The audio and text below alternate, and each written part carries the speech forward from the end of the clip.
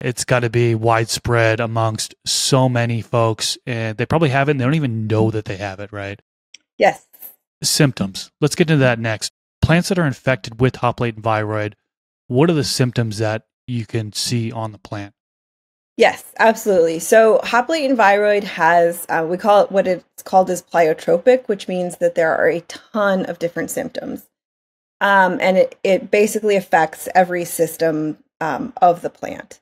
So different things that you can see. It affects the growth of the plant. So you can see the stunting of the plant. It also can affect the shape of how it grows. So as opposed to like a normal 45-degree angle of the branches coming off that main stem, when plants are infected with hop latent viroid, the stems tend to come out more horizontally.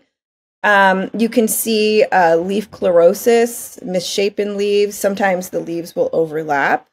Sometimes they'll look too shiny, or depending on, the specific cultivar you're looking at, they can also kind of turn a little yellow or curled up.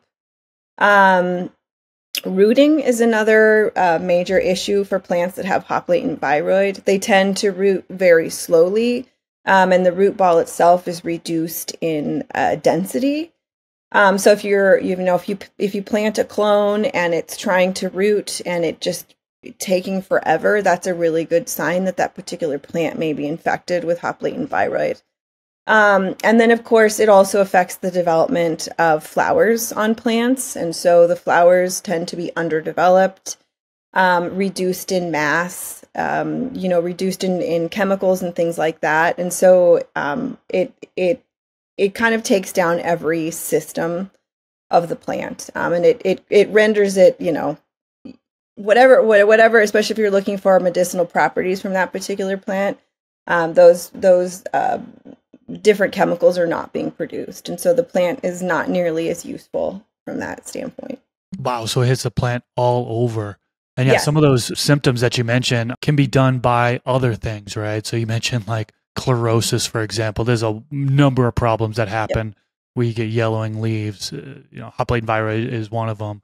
Leaf overlapping was an interesting one. I actually had a plant that had leaves overlapping, and I was like, oh no, hop latent viroid, because I had learned that in the past.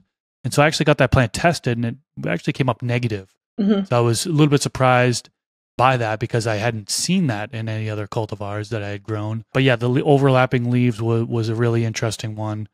And then, wow, root development slower, smaller root ball, undeveloped flowers, stunning of growth. There's just so many different things that this viroid does to the plant.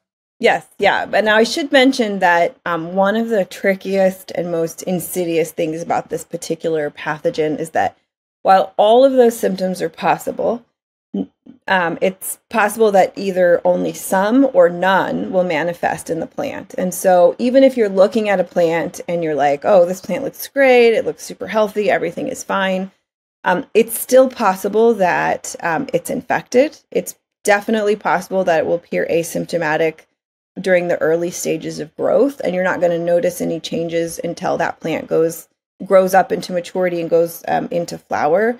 And then often you'll see those symptoms then. And so it's important to understand what the symptoms could be, but it's also important to realize that you may have an infected plant and it looks pretty good. And so the only way to be sure is to get that test, like you said. This clip is brought to you by AC Infinity. Use discount code MrGrow at 15 to save on any of their products.